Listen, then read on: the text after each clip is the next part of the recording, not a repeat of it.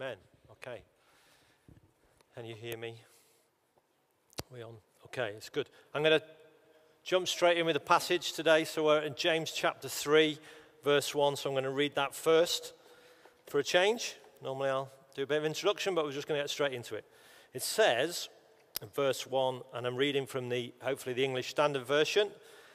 It says, "Not many of you should become teachers, my brothers, for you know that we who teach will be judged with greater strictness. For we all stumble in many ways, and if anyone does not stumble in what he says, he is a perfect man, able also to bridle his whole body. If we put bits into the mouths of horses so they obey us, we guide their whole bodies as well. Look at the ships also. Though they are so large and driven by strong winds, they are guided by a very small rudder, wherever the will of the pilot directs. So also the tongue is a small member, yet it boasts of great things. How great a forest is set ablaze by such a small fire. And the tongue is a fire, a world of unrighteousness. The tongue is set amongst our members, staining the whole body, setting on fire the entire course of life, and set on fire by hell. For every kind of beast and bird, of reptile and sea creature can be tamed, and has been tamed by mankind, but no human being can tame the tongue. It is a restless evil, full of deadly poison. But with it we bless our Lord and Father, and with it we curse people who are made in the likeness of God. From the same mouth come blessing and cursing. My brothers, these things ought not to be so. Does a spring pour forth from the same opening both fresh and salt water? Can a fig tree, my brothers, bear olives, or a grapevine produce figs? Neither can a salt pond yield fresh water." I'm going to come back and read those last 5 verses later on.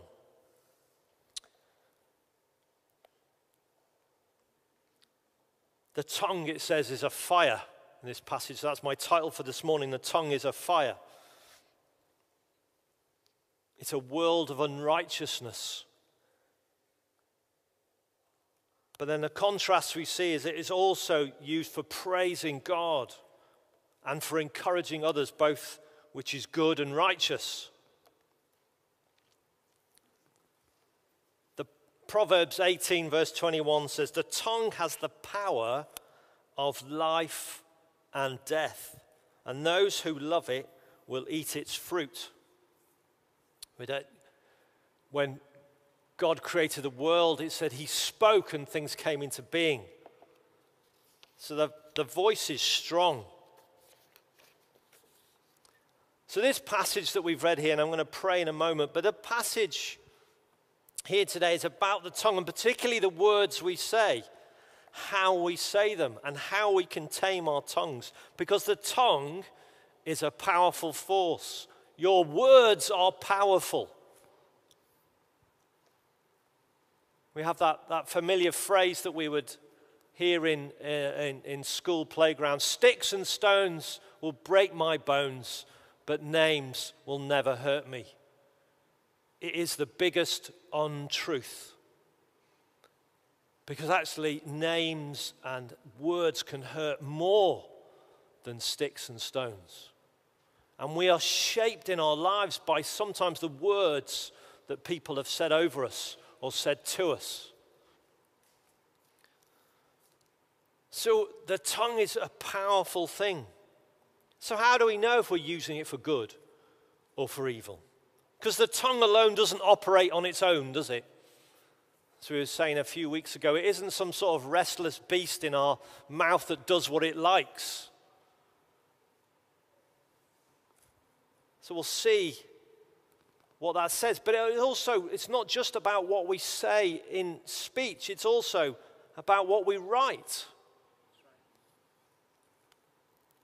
It's how we communicate in all ways. You know, even those who use sign language that, I think this speaks into that as well. It's how you communicate with other people. This is what it's talking about.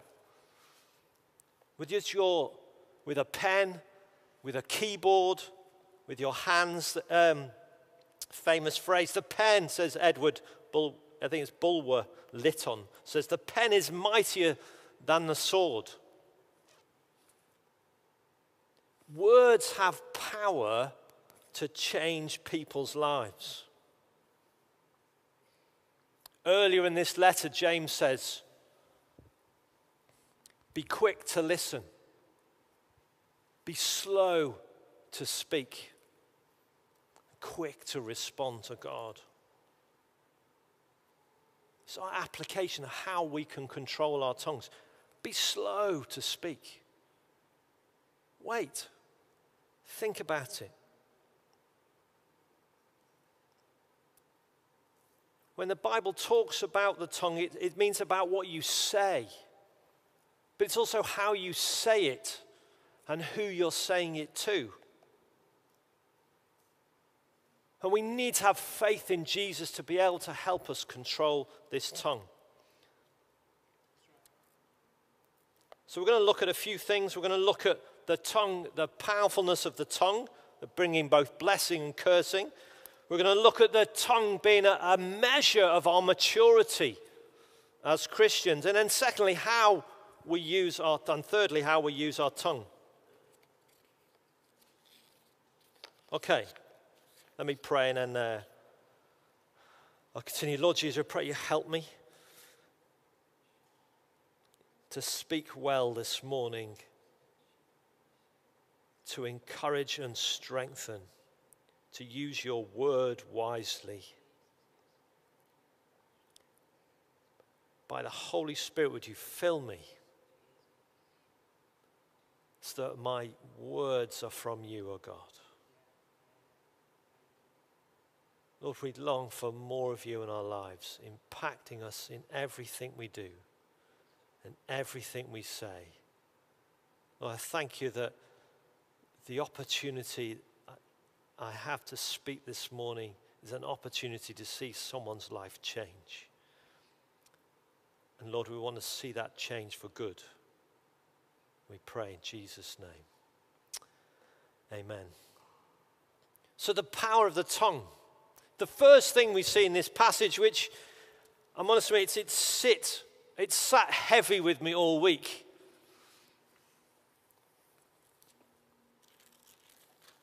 Not many of you should become teachers, my brothers, for you know that those who teach will be judged with greater strictness. So as you're preparing a message on a passage that starts with that, if you're not filled with some sort of fear that you may stumble, then the passage goes on to say, you're the perfect man. Now I know I'm not a perfect man. I take it, and the encouragement here is we need to take responsibility. We shouldn't teach idly. We need to teach responsibly. When we're speaking from the Bible, when we're speaking for God, we need to be clear that it's from God. If it's your opinion, then you need to make that clear. This is my opinion. I stumble with my words a lot. You only have to ask my children. I don't always get it right. I talk a lot. My mum, she's not here to justify this comment, I didn't speak as a child until I was 2. Because they thought there was something wrong with me. I had an older brother and sister, and the doctor said, no, they're doing all the talking for him. There's nothing wrong with his voice. He just hasn't decided to use it yet. And what my mum used to say, that my first words, and I said it to one of my aunts, Auntie Ira, and I said, I can see my flexion. They were my first words. My mum says I've not stopped talking since.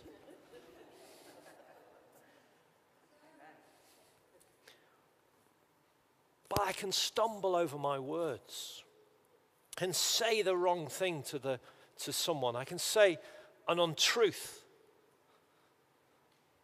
I can speak in an unloving way to people. I can be critical. The tongue is difficult to tame. I can go off on a tangent. My wife says, you went off again on a tangent this morning. So I'm speaking and I'll go over here with a little tangent and I've wasted 5 minutes. Now, if that tangent is from the Holy Spirit, hopefully it speaks to someone. And that's why I say, well, it was the Holy Spirit. It may not have been in my notes. But I'm hoping those things are good. I like preaching through a book like we're doing today. I like speaking through a book because it builds on the teaching rather than just picking things out here, there, and everywhere. You consistently can see the message that James is bringing as we read through James. It repeats certain things. He builds upon the truth. For we all stumble in many ways.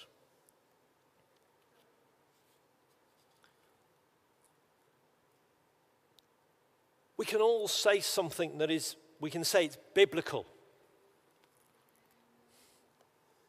But we can have different understandings of what is biblical and what that is. And reading the Bible, if you're reading in English, you're reading someone's interpretation.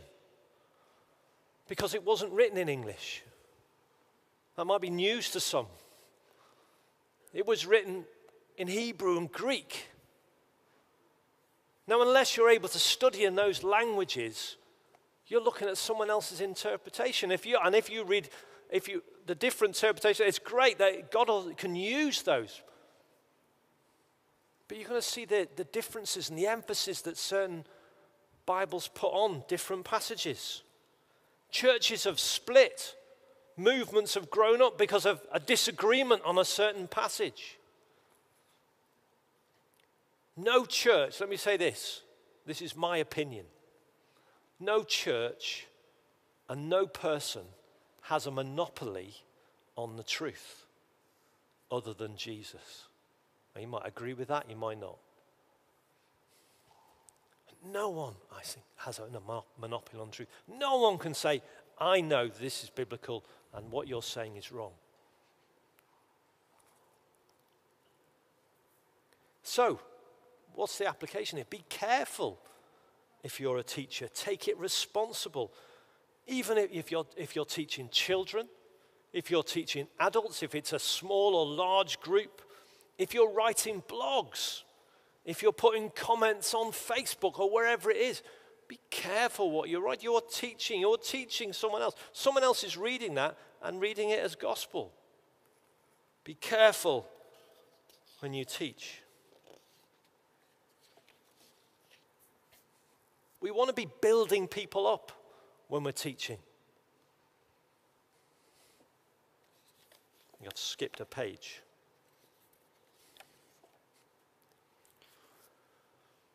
When we're teaching, we need to be doing it in a loving way. Building people up. It says in 1 Corinthians 8, and he's talking about food offered to idols here, but the principle is the same. It says, we know that all of us possess knowledge. This knowledge puffs up, it says, but love builds up. It's no good having knowledge. We need to have love as well. We need to be careful how we speak, that we speak with love. We have enough in the Bible to help us, don't we? To agree. There's more that unites us than separates us. This is how Jesus summed up the law and the prophets when he was asked. He says, love the Lord your God with all your heart, with all your soul, and with all your mind, and with all your strength. And secondly, love your neighbor as yourself. It's in Luke 10, verse 27, and in Matthew 22, and in Mark 12. It's repeated 3 times, what Jesus said. And what he says in Matthew says, on these 2 commandments hang all the law and prophets. So if you want to speak well, if you want to keep your tongue under control, firstly, you give your life to God and you honor him with all that you have, your whole being. The only word that it doesn't say is, it says soul, mind, strength. It could say tongue in there as well, couldn't it? Honor God with your tongue. And love your neighbor as yourself. So we need to put God first in our lives and then other people. Are you loving other people in the words that you say?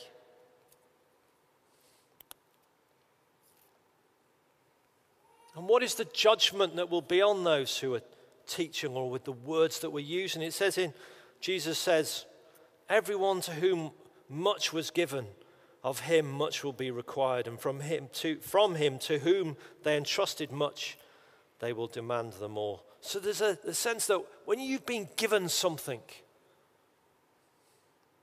her judgment is, what have you done with what God's given you? What if you've got a gift that God has given you? What are you doing with that gift? You've been entrusted with a gift. We think about the parable of the talents. Don't hide your gift in the ground. Use the gift. Use it well. Use it lovingly. This tongue, it says, and we get these three illustrations, don't we? The tongue is this small member of our body, but it can steer the whole body, it says. The whole course of your life. You know, we talked about that a few weeks ago, that the bit in the horse's mouth can steer the horse. It's a tiny thing in its mouth. The rudder on a ship that can steer the ship against strong winds where the pilot wishes it to go.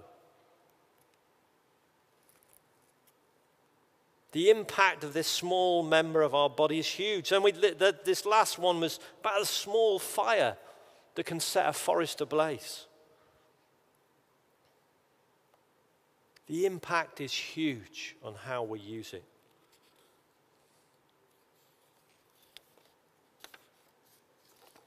But the tongue is key to the measure of our maturity. How do we tame our tongues? Well, if we look at James, later in James, it says two things about our speech. It says in James 5 verse, I think it's verse 9 or verse, I think it's 9. Don't grumble against others so you won't be judged. And secondly, let your yes be yes and your no be no. So these two things. Don't grumble about others. Speak lovingly about others. And then he says, let your yes be yes. Don't make oaths. Don't swear on different things. You know, you swear on the Bible. Oh, if you're a Christian, you're always under oath to speak the truth. So we can see that our tongues can be used negatively. We can use them in an unloving way. We can use them in an untruthful way. But the Bible's telling us don't do. This is what it says in Ephesians 4. It says in verse 15, rather speaking the truth in love, if we are to grow up in every way into him who is the head, into Christ, from the whole body. Rather speaking the truth in love. It's the whole passage about maturity in the church. That we have the Ephesians 4 leadership gifts come the apostle, the prophet, the teacher, the pastor, the evangelist. We have those, and then they're here to equip the saints for building up the body, for building up unity, for growing in maturity. So we need to use our tongues for speaking the truth in love. Our speech will reflect the maturity that's within us. The depth of our relationship with God will be reflected in how we speak to other people. Our understanding of what God has called us to do will be reflected in how you speak to other people and how you understand that. The verses here seem to suggest if you control your tongue, you can control your whole body. But when our heart relationship with God controls our speech, doesn't it? This is what Jesus says in Matthew 12:34. For out of the overflow of the heart, the mouth speaks. So you speak what's in your heart. So be careful what's coming out, because that's what's in your heart. It's easy, isn't it? I can say something unkind to my wife, and I can apologize and say, I'm sorry, I didn't mean it, but it's too late. It's out. I think Timothy Keller uses the thing, we can, You know, if you can stab someone with a sword and you can apologize afterwards, but the wound is still there. Sorry, I didn't mean to do that. Okay. Oh.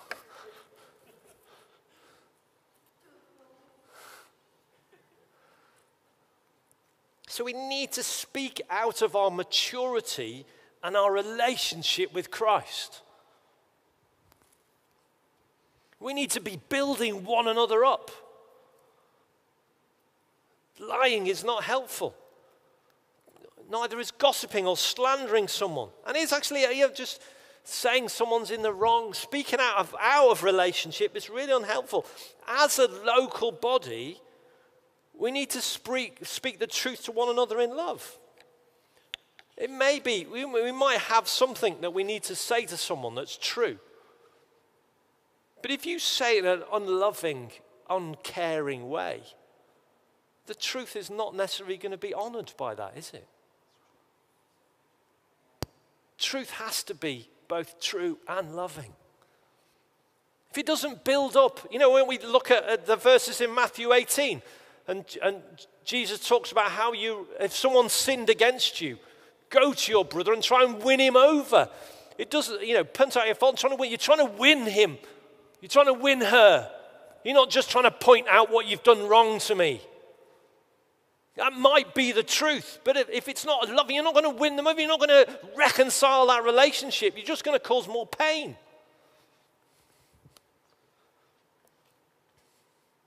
And you might have something that you think someone needs to know. But you have to think about the timing of when you tell those things to people. Because if you say it, if you don't think about it, you'll say it at a time that's not appropriate, that's not helpful. It won't be necessarily received well.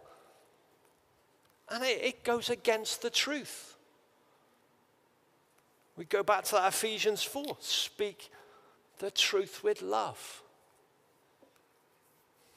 Tim Keller says, and when we're speaking about ourselves, I was listening to him yesterday, and he says, when you're defending yourself, so these are two ways that we use our tongue. When you're defending yourself, you won't be completely truthful. Wow, that's tough, isn't it? When you're defending yourself, so when you're trying to defend yourself from someone else, you won't be completely truthful. But when you're talking about someone else, you won't be completely loving. We have to keep a balance of these things. Being truthful and loving, both things need to come together. We need to watch that. We need to be aware of those things in our lives.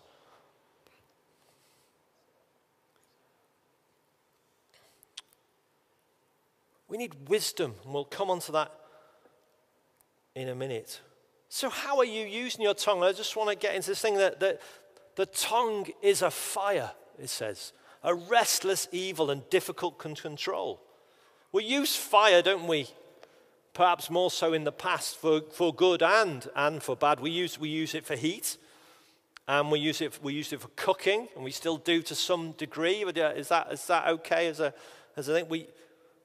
But uncontrolled fire can cause immense damage. But it also creates good. Yes, is that okay as an analogy? It creates good. We can heat us, keeps us alive. We can feed ourselves because we prepare food, and it keeps us alive. So in a controlled state, but it's still dangerous, yes? It's still dangerous even when we're using it for heating and cooking. There's still a danger in using those things. So we have to have careful boundaries. Fire destroys everything that you put in it, pretty much. Except that there's a test of fire, and our works will stand in that fire. If it's made of metal, it'd be damaged though, wouldn't it? So we shouldn't be careless with our words, because it's a fire it can destroy. But it reflects what's going on inside us. The tongue, it says, is used for both praising God and cursing men who are made in his image. So we're praising God one minute, and then we're cursing men who are made in God's image the next minute, which, well, James is saying, that doesn't make sense. Why would you say, I'm honoring God, I love God, And even though, Rick's made in the image of God. Oh, that Rick. Can't believe it. He did this morning.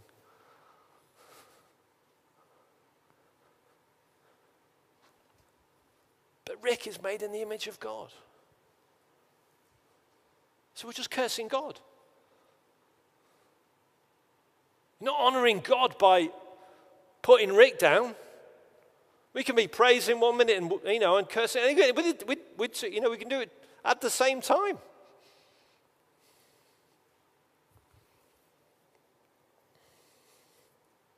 It should not be happening, says James. In 1 John 4, it says, if anyone says, I love God, and hates his brother, he is a liar. For he who does not love his brother whom he has seen cannot love God whom he has not seen.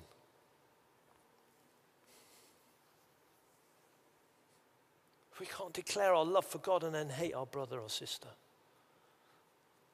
The tongue reflects what's going on in your heart, what's going on in here, your level of maturity and your level of relationship with God.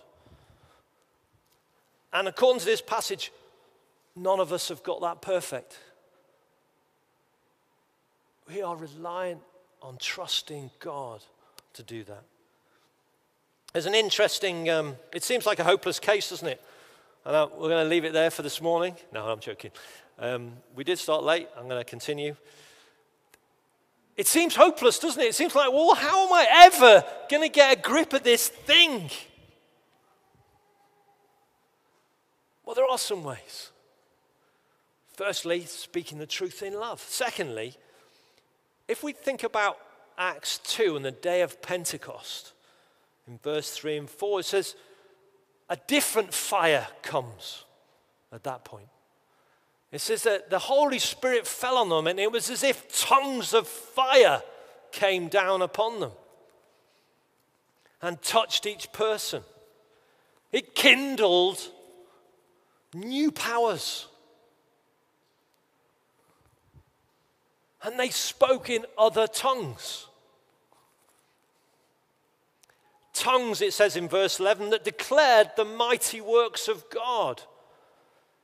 So our tongues and our speech can be restored, can be renewed, can be good and righteous by allowing the Holy Spirit to come upon us, to allowing Him to speak through us, to being in close relationship with the Holy Spirit, allowing the Spirit to move in your life.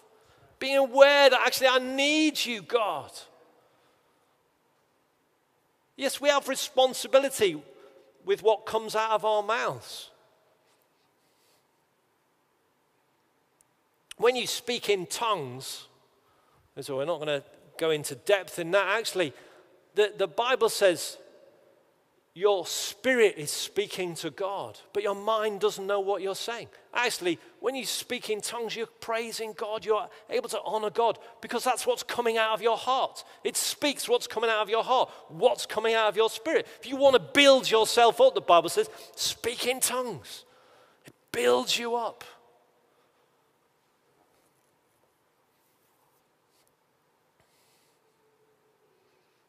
The final part of these verses says you can't get fresh water from a salt spring. The point here is that the bitterness of the salt water will pollute the fresh always. It's tough, isn't it? Whereas light, it's great, the illustration with light is much better. Whereas light, darkness can't dispel light. But here, salt water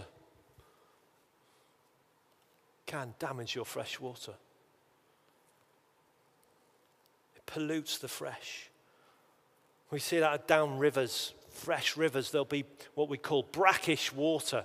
It's affected by the salt from coming in from the sea. And you think, well, I thought the water was flowing the other way. Well, there's a change, isn't there? And the estuaries are full of salted water. If we're being filled with the Holy Spirit, our speech will be better. we'll be able to encourage, because actually God encourages us so we can encourage other people. If you're reading your Bible, you'll be able to, and with the Holy Spirit's help, you'll be able to encourage other people. This is what Proverbs 16:24 says, and this is a great verse. It says, gracious words are a honeycomb, sweet to the soul and healing to the bones. It's the power of the tongue that you can use gracious words that will be sweet, like sweet fresh water, and there'll be healing for people. We need this fundamental change in our lives, trusting God more. So if you're not a Christian this morning and you want to change your speech, you need to believe in him. You need to give your life to him, and then your speech will be able to change, because you'll never be able to tame it on your own. You'll only be able to tame it with God's help. Our speech can damage all our relationships.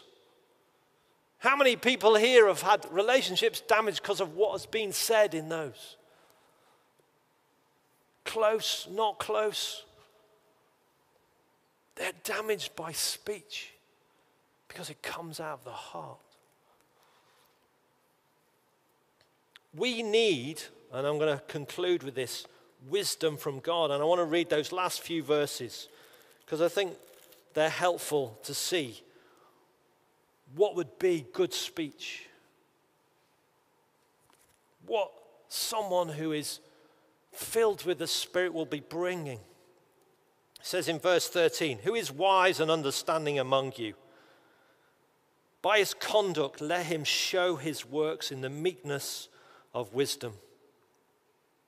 But if you have bitter jealousy and selfish ambition in your hearts, do not boast and be false to the truth.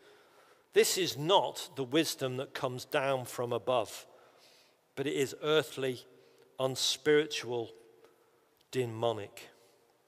For where jealousy and selfish ambition exist, there will be disorder and every vile practice. So here's the verse 17 and 18. But the wisdom from above is first pure, then peaceable, gentle, open to reason, full of mercy and good fruits, impartial and sincere. They're the sort of speech that we want, isn't it? That's wisdom from above. That's God speaking through us. And it says, and a harvest of righteousness is sown in peace by those who make peace. These are the sort of things that God wants us to speak. Don't be looking at jealousy, bitterness, selfish ambition. Don't allow those things to dwell in your hearts. Allow wisdom from above to make you peaceful, loving, gentle, open to reason. You're full of God. So in conclusion, the tongue is a powerful force for both good and bad. So make sure you control what you say and how you say it. Allow the Holy Spirit to season your speaking. It is a fire that can bring disorder and death, but it's also a fire that can bring life and healing. We need to keep getting the fresh water, wisdom from above, so God can keep us fresh in relationship with him and honoring him in all our relationships. Amen.